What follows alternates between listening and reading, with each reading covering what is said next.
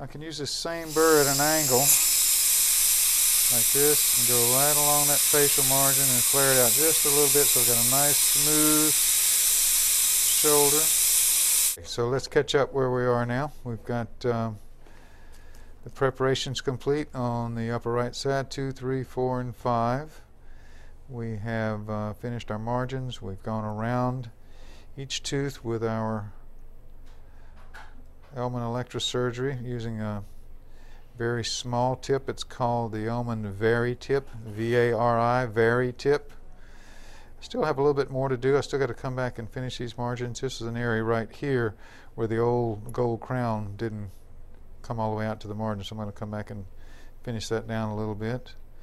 I'll probably go back and redo the tissue a little bit to catch any little tissue tags and make sure that these margin areas are totally opened up before we take our impression, but we'll do that at the end. For now we're looking pretty good. I'm going to take a little more off right here. There we go. So let's get this last little, we'll come back and finish this margin down a little bit, and then we'll do the same thing on the other side. Posterior teeth. So we start up here on the right side. We can take a scan around. We've got our build-ups done, our preps complete, our margins finished.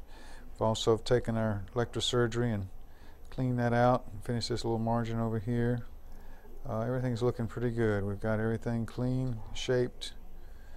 Those four, then quick tour of the other side. We've got the bicuspids done.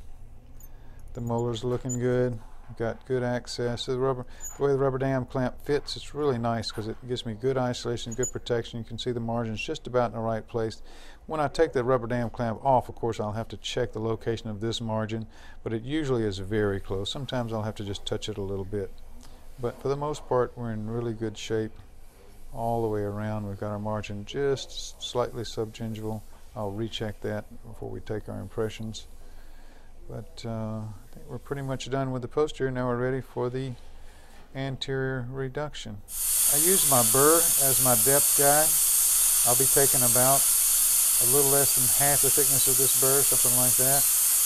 Taking a very small amount here, even less in the gingival area.